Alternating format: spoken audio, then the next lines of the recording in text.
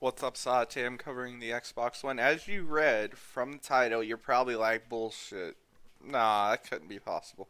But yeah, it's actually happened. Team Executor, one of the biggest known Xbox hacking things for RGH and all that, our JTAG and all that, they've actually been able to dump the Xbox's NAND. From what they said, it's the big as the Corona motherboard, which is 4.9 gigabyte in size.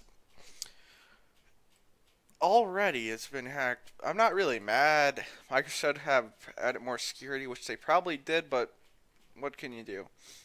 I'll link you to the post if you really want to. But yeah, tell me what you think in the comments below. Good.